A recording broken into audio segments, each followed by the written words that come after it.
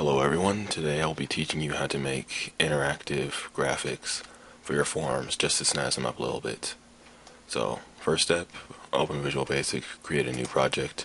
I've already done that part. On your form you're going to need a few things. You're going to need a button, label, picture box, and timer. Okay, so button, I'm just going to change that. Well, no, I'm not going to change that to text. The text isn't really important. The label, I'm going to change that one's text to click me. And I'm going to change its font so it's bigger, so you can see what it does. Basically, the label, it's going to flash color changes and whatnot. It's going to go hypnotic.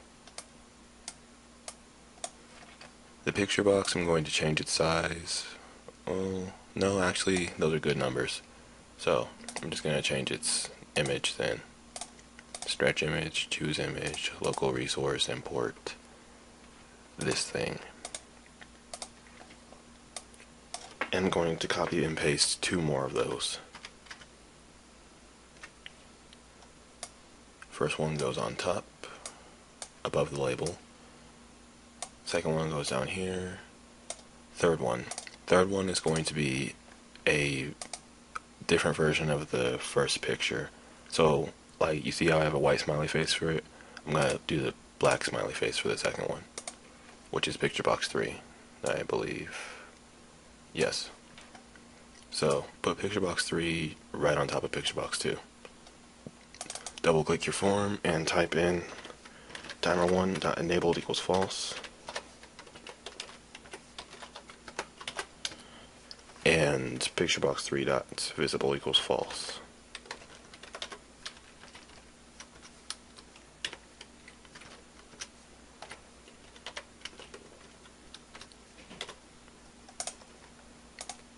Okay. We're going to code the button now. Go to button 1, mouse enter. Button 1 dot flat style. Oh, oops. Equals to flat style dot flat. That's on the mouse enter event. And on the mouse out, it's going to be not mouse out, mouse leave.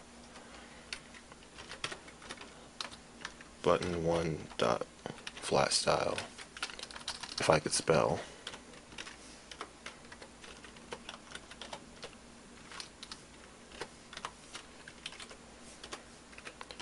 Equals to flat style dot standard. What that does, basically it depresses the button when you have the mouse over it, and it returns the button to normal once the mouse leaves it, like so.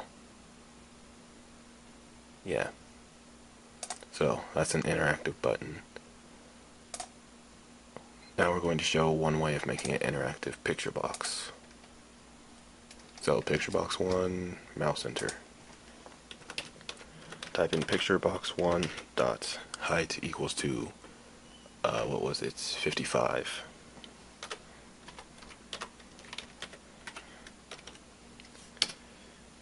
And picture box 1 dot width equals to 105.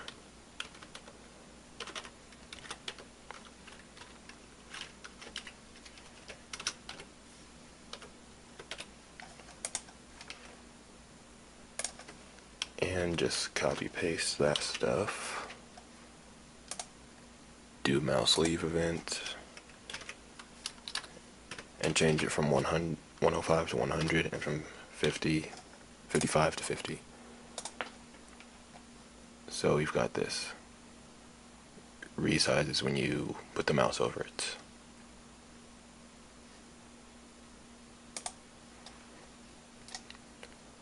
Now for picture box 2 and 3.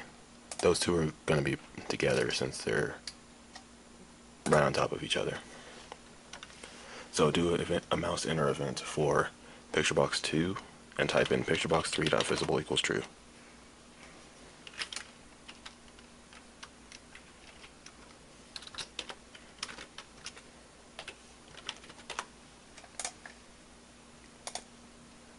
Then under picturebox3, do mouse leave.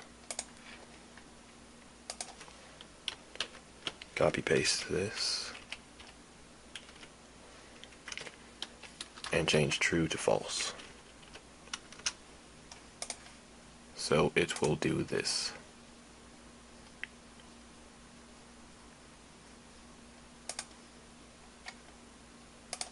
Oh, I forgot. Under the form 1 loading event, type label1.visible equals false.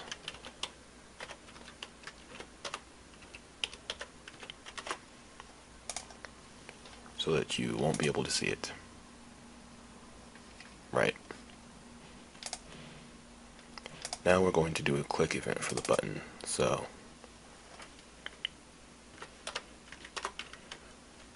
label1.visible equals true. Timer1 dot enabled equals true. Oh, before that, label1 dot forecolor equals color black. Why am I doing that? That is because when you do color black as opposed to, what do they have? Control text, it's just easier to remember. Okay, so double click your timer and type the following thing. If label1 dot forecolor equals color dot black,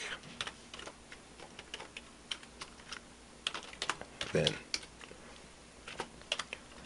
label1 dot forecolor equals color dot red.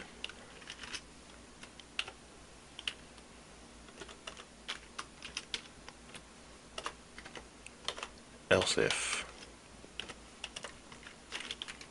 label1 dot forecolor equals color red, then label1 dot forecolor equals color black. And let's give this a shot. As you can see, it flashes. So there you go. That's 4 quick ways to make interactive things on your form.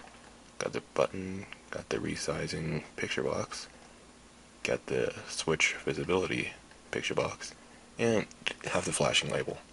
Have fun with that.